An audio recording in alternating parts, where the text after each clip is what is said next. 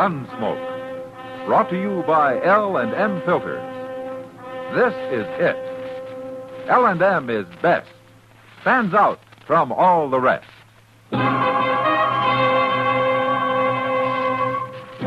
Around Dodge City and in the territory on West, there's just one way to handle the killers and the spoilers, and that's with a U.S. Marshal and the smell of Gunsmoke.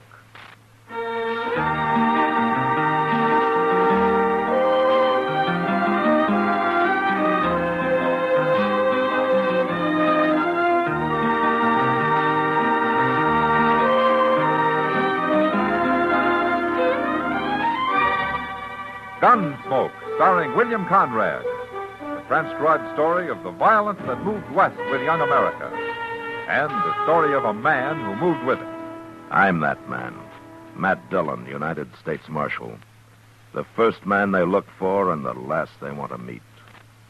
It's a chancy job, and it makes a man watchful. And a little lonely.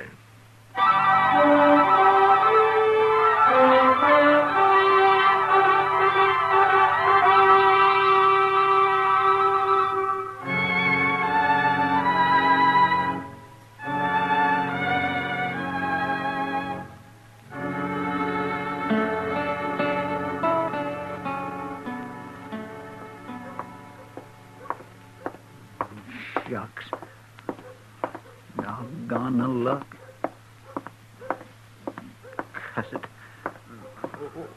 Oh, hello, Chester. Oh, hello, John. Doggone the luck, anyway. Mr. Dillon? Well, how are you, Chester? How long you been standing here? Oh, not long. I'm waiting to go to dinner with Doc, if he ever comes out of his office, that is. Well, have you been here a half hour? No, not that long, I don't think. Why? No, I thought maybe you'd seen Miss Kitty out here in the street somewhere. No, I haven't seen her. She's got to be someplace. Well, I expect she is, Chester.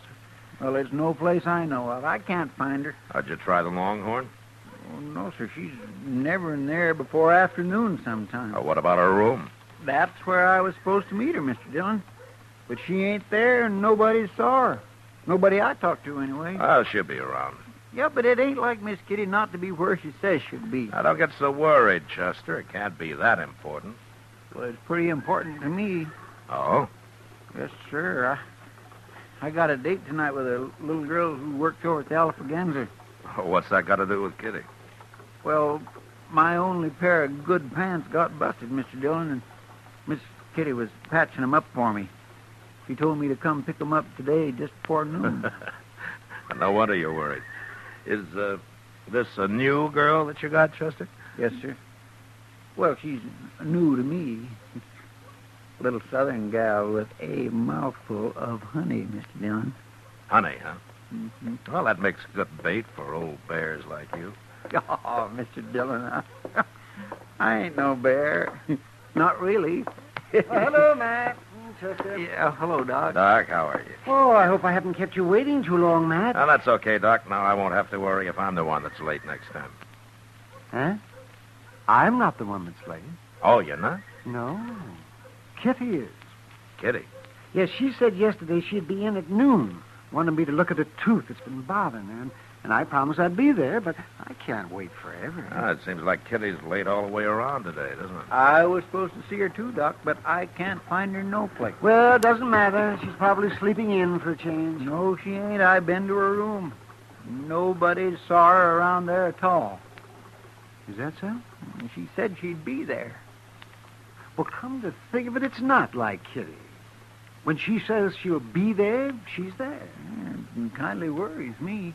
Now, you two getting all worked up over nothing. Kitty isn't that clock-like. Well, then where is she, Matt? I don't know where she is. Kitty's a big girl. She can take care of herself. Now, stop worrying about her. Hey, here comes Sam Noonan. Maybe he knows where she's at. Well, how would he know? Well, Miss Kitty works for him at the Long Branch, don't she? Sure, but Sam doesn't keep her on a string. Her time's her own. Morning, gentlemen. Hello, Sam. How are you, Hello, Say, Sam. Sam, you ain't seen Miss Kitty around today, have you? Oh, Chester, I ain't. Noticed you men standing here. Thought I'd come ask you. You mean that you're looking for her, too? Well, she was going to come to the Long Branch about 10 o'clock. Went down early to meet her, and she ain't showed up yet, Marshal. 10 o'clock's pretty early for Kitty, isn't it, Sam? For sure, but she was doing it as a favor to me. I want to get started repainting the place, and she was going to give me some ideas about making it real fancy. She said she'd be there, and I got a man waiting to go to work on it this afternoon. You know, it beats me. Kitty takes one morning off, and everybody in Dodge is out looking for it. Well, I don't know about everybody else, Marshal, but I do know when Kitty says she'll do something, she does it. That's just what we've been saying, Sam. Where do you think she's got to, anyway? I ain't gone looking for it, Chester. I've just been waiting. Matt, Yeah, what, Doc? Kitty might miss one appointment, but she'd never in the world miss 3. Who saw her last? You, Sam? What time did she leave the Long Branch last night? Oh, it was early, Marshal. It was real early. Oh, why? Where did she go? Well, she was talking to some dude from back east. I never saw him before, and they both disappeared about 10 o'clock. I don't know where they went. She didn't come back? That's the last I seen of her. Yeah. Who is this dude? You know his name? No, I don't. He was a tall, thin fella, had fancy clothes. That's all I know. I don't trust them dudes and never did. Well, maybe we better find him and talk to him. Well, where are we going to find him? The Dodge House, Chester. A man like that wouldn't stop any place else. Look, Doc, you better go ahead and eat. I'll join you if I can.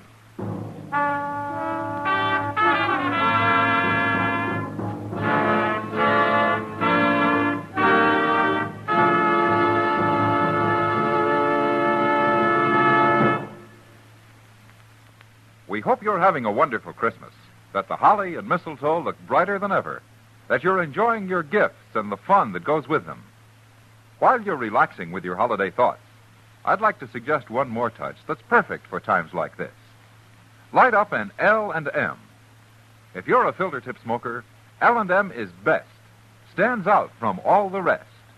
Stands out for flavor, for effective filtration, for highest quality tobaccos. It adds up to the greatest pleasure in filter tip smoking. L&M's got everything. This is it, L&M filters, this is it. Light and mild. It's the best, L&M filters, highest quality filter tip. This is it. L&M filters, L&M filters with the miracle tip. King size or regular, L&M is best. Stands out from all the rest.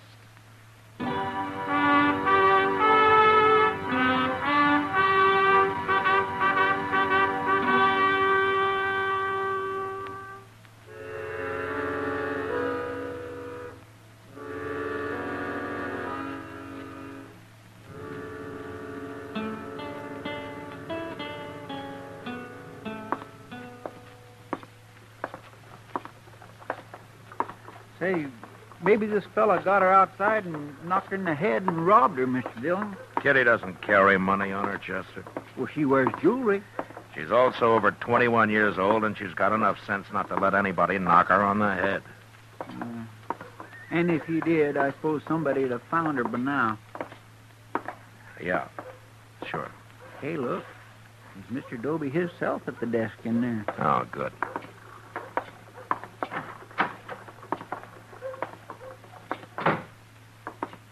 Well, hello, Marshal. Chester. Oh, Mr. Doby. Are you, Dobie? Now, don't tell me the Dodge House has taken in another gunman. You're going to shoot the place up again. Well, it wouldn't happen so often if you'd make your guests check their guns, Dobie. Kind of people come in here to take the army to do that. That's a poor rule anyway. A man can always hide a gun. Or a knife. It's not that kind of a man I'm looking for this time, Dobie. It's an Easterner, some dude. What's his name? Well, I don't know his name, but he's tall and thin, and he's a sort of a fancy dresser. He's new to Dodge. Must be that fella Rackmill. Rackmill? He fits your description, but he sure didn't look like no troublemaker to me. What's he done? I don't know, Toby. I don't know. Maybe nothing. Is he in his room? No, he ain't. Funny thing, now you mention it. Clerk told me this morning that Rackmill didn't come in at all last night. He didn't? I didn't think nothing about it till now. Oh, you know how some fellas are. They get to playing cards or something. He ain't up to no good, Mr. Dillon. I just know he ain't. Dobie, What do you know about him? I told you all I know. He come here day before yesterday. Said he was traveling around, seeing the West. I don't think he's working. He don't act sharp enough to be a gambler. Okay, Toby, thanks. Thanks very much. Look, if he does come in, don't say anything about my being here, will you? Not a word, Marshal. But I'll send somebody after you if you want. Good. I gotta go find that clerk. I ain't paying him for me to stand here all day. Well, what are we going to do now, Mr. Dillon? Look, I tell you, Chester, you go down and check the stage, huh? I'm going to go over to the depot, and I'll see you back at the office. You think you might have kidnapped her? Well, we'll know when we find her, Chester.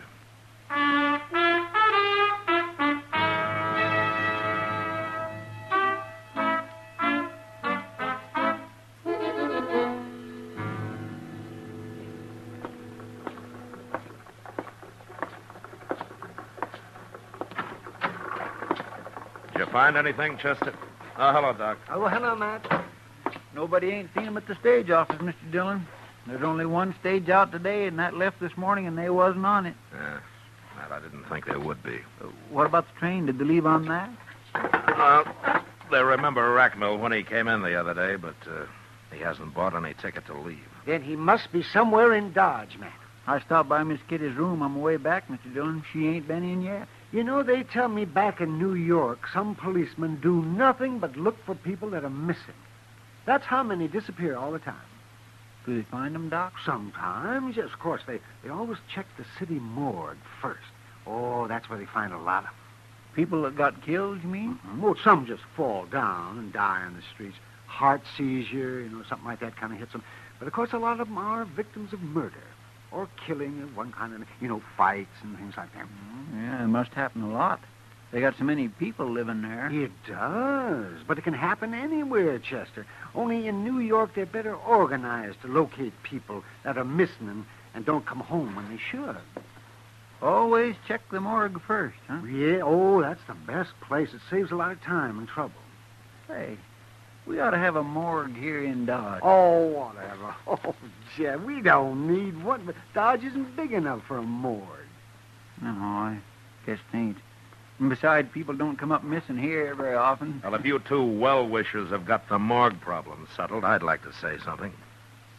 Why, surely, Matt. Go ahead. If Kitty was in Dodge, we'd have heard from her by now. I'm presuming she's alive, of course, Doc, if that doesn't go too much against your theory. Oh, of course she is, man. Of course she is alive.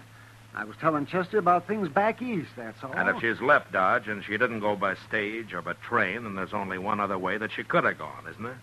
You mean she walked? That'd be about as likely as you walking somewhere, Chester. I don't know why I didn't think about it before. Let's go down to the stable.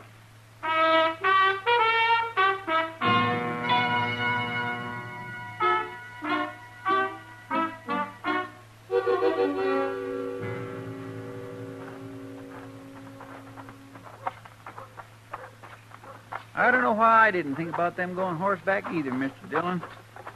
I guess maybe it's because they say that fellow Rackmill's a dude. Horses don't seem his style. We don't know that much about him, Chester. What if he went alone? What if he didn't take Miss Kitty with him after all? Well, he can go anywhere he wants to. Alone.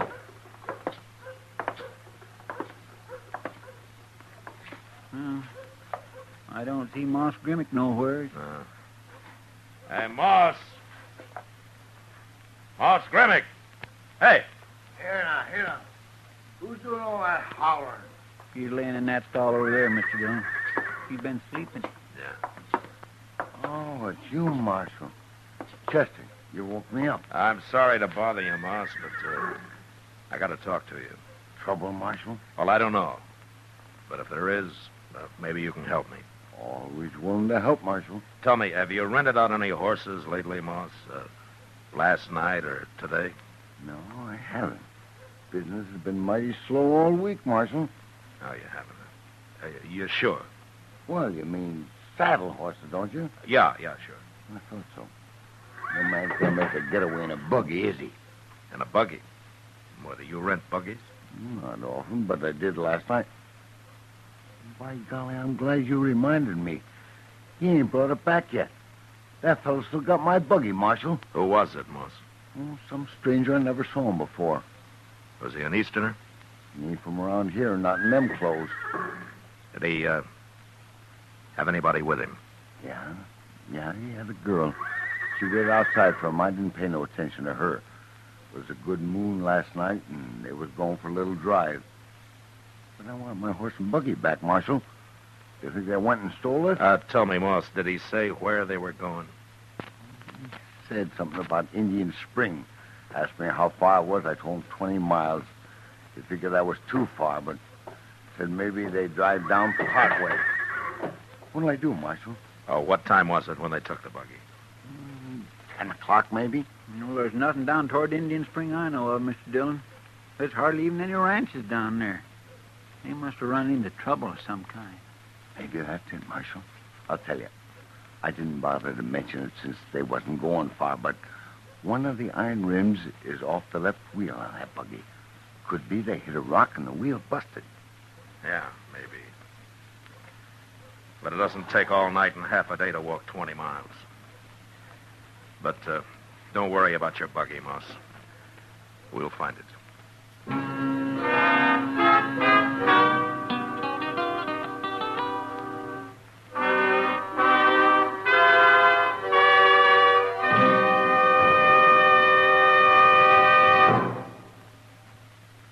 Today, along with the traditional pleasures of the holiday, many a filter tip smoker has discovered a new pleasure. He's received his first carton of L&M's. If it happened to you, and you've started to smoke those L&M's, you know how they stand out from all the rest. You're enjoying the incomparable taste of highest quality tobaccos. Best flavor ever to come through a filter. You've discovered that no filter compares with L&M's pure, white, easy-drawing miracle tip. Yes, if someone gave you L&M's for Christmas, you've got the best, because L&M's got everything.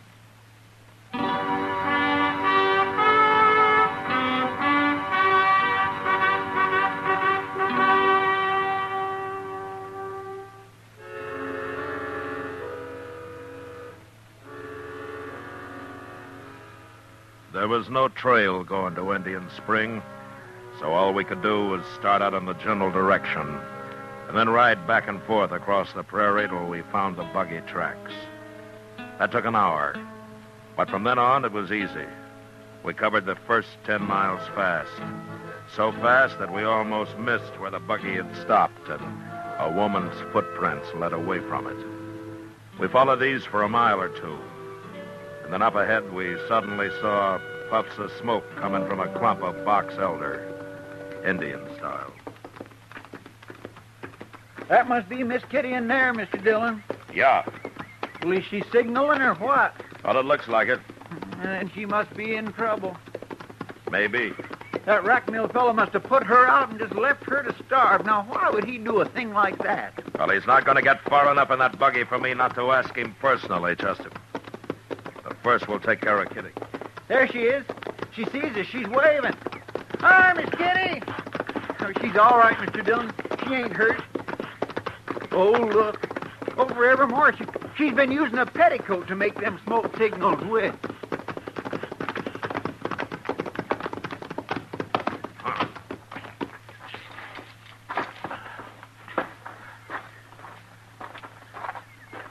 You see my smoke signal? How you found me? No, we tracked you, Miss Kitty. Sure is good to see you. What's the matter with your ankle, Kitty? Oh, well, I turned it. It's not that swollen. How'd you know? Well, I could tell by your tracks back there that you were favoring it. I never noticed that. Well, that's why I had to stop walking, Matt. I knew it'd get worse and I'd never make dodge on it. I figured I was better off here than out in the prairie where I couldn't even build a fire. Well, that was smart of you, Kitty. Look, you can ride on one of our horses back, and we'll go double, huh? In this skirt? Oh. Well, one of us can wait here with you while the other one goes and fetches a buggy, okay? No, if that'd take too long. I'll make it. I can ride side saddle if we don't go too fast. Okay. You must be hungry. Oh. You know, we didn't think to bring anything to eat. I'm starved. At least I've had water. There's a tiny little spring under that rock over there. Yeah. You're lucky you had matches, too. I wish I'd had a gun. It's alive with rabbits around here. Well, you could have trapped some if you'd stayed here long enough. I'll show you how someday. Thanks. But I hope I never need to know how. Oh, Chester. Hmm? Well, you go get our hat and stuff and then throw some sand on that fire. All right, sir. And I'll have me a drink of water while I'm at it, too. Then we'll get started for Dodge, Kitty. Yeah, the sooner we get there, the sooner you can eat. Or a side of beef and a sack of potatoes would make a good start.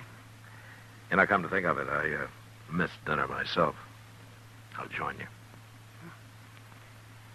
I'm sorry I'm so much trouble, Matt. As long as you're safe. You know, you had everybody worried. Me and Chester and Doc, Sam Noonan. I know. I've been thinking about it. Matt, Yeah.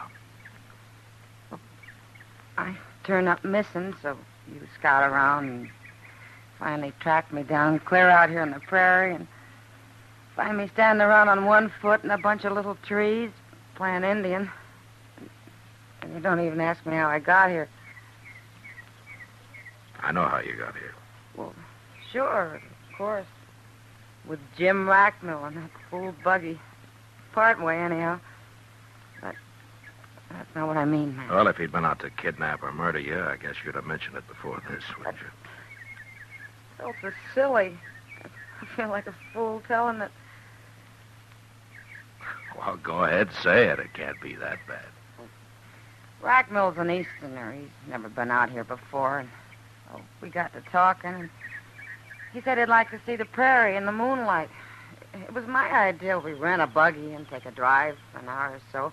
Anything to get out of that smoky saloon for a while. So we did. And he tried to hold your hand. And you got mad. And you slapped him. And you jumped down and you started walking. How'd you know that? I know you, Kitty.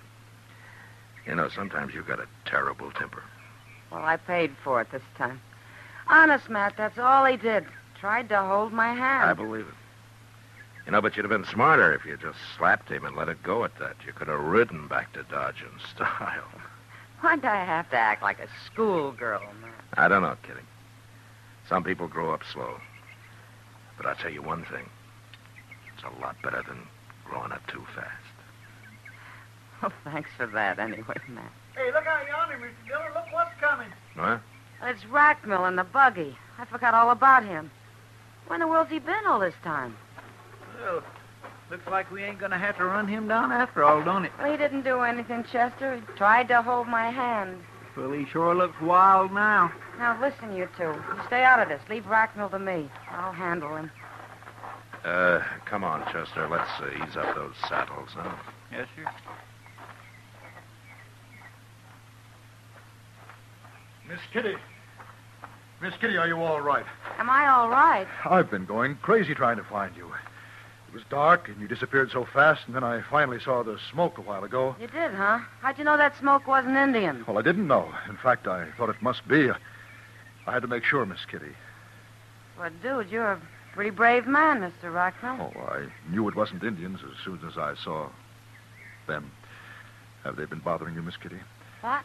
Come on, Miss Kitty. Get in the buggy. Aren't you forgetting I got out of that buggy once? We'll talk about it later. Take my arm.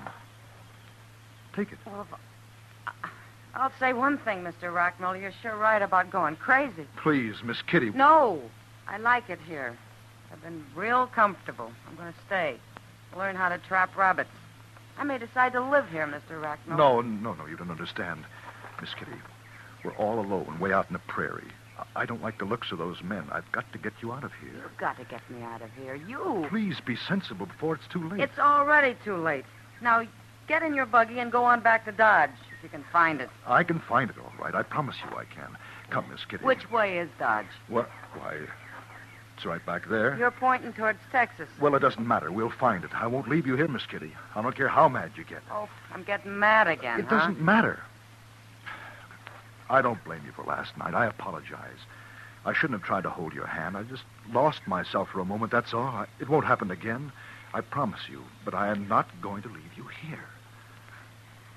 Oh, I'm sorry, Mr. Racknell. I've been unfair. I do have a bad temper, you know. Yes, I know. And you're right about those two. They are a pretty tough-looking pair, aren't they? They're coming back. As a matter of fact, they do look more like desperados than lawmen. Lawmen? Mr. Racknell, this is Marshal Dillon of Dodge City, Kansas. Marshal Dillon? And that's Chester Proudfoot. How do you do? How do you do? It's okay, Racknell. We're not after you. Well, I didn't know that she knew you. I mean, I thought you were strangers. No, we're not strangers. In fact, we rode out here to find Kitty. I've been trying to find her, too. All night and all day, I've been driving around. Now, wait a minute. You men aren't going to make all this my fault. I only did what any lady would do. Kitty, you do a lot better if you get something to eat. Eat? What are we standing around here for? Matt, will you and Chester ride along with us? Sure we will, Kitty. And Mr. Racknell, when we get to Dodge, maybe you'll have supper with us. That's very kind of you, Miss Kitty. Good. Now, if you'll hold my hand, you can help me into the buggy.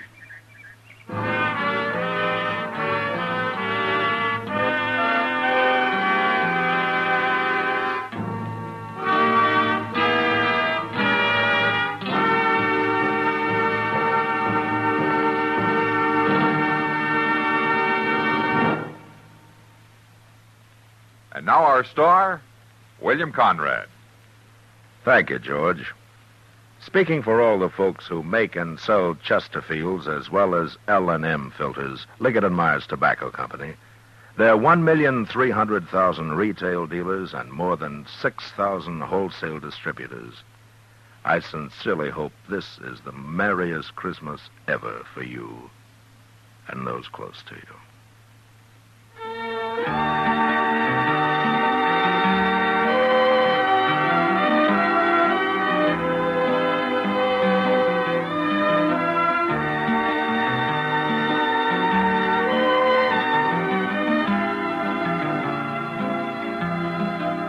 Gunsmoke, produced and transcribed under the direction of Norman MacDonald, stars William Conrad as Matt Dillon, U.S. Marshal. Our story was specially written for Gunsmoke by John Meston, with music composed and conducted by Rex Corey. Sound patterns by Tom Handley and Ray Kemper. Featured in the cast were John Daner, James Nusser, Barney Phillips, and Vic Perrin. Parley Bear is Chester, Howard McNear is Doc, and Georgia Ellis is Kitty. Join us again next week as Matt Dillon, U.S. Marshal, fights to bring law and order out of the wild violence of the West in Gunsmoke.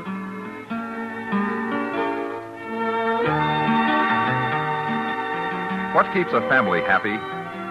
You'll agree if you look at the happiest families you know that it takes more than Dad's paying the bills. Mostly, it's doing things together. A family outing, a backyard barbecue, or games together in the evening.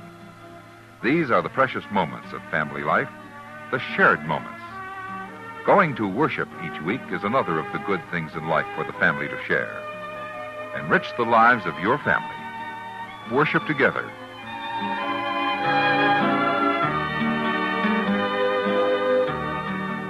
Remember, listen again next week for another story of the Western frontier when Marshal Matt Dillon, Chester Proudfoot, Doc, and Kitty, together with all the other hard-living citizens of Dodge, will be with you once more. It's America growing west in the 1870s. It's drama. It's Gunsmoke. Brought to you by L&M Filters. This is the CBS Radio Network.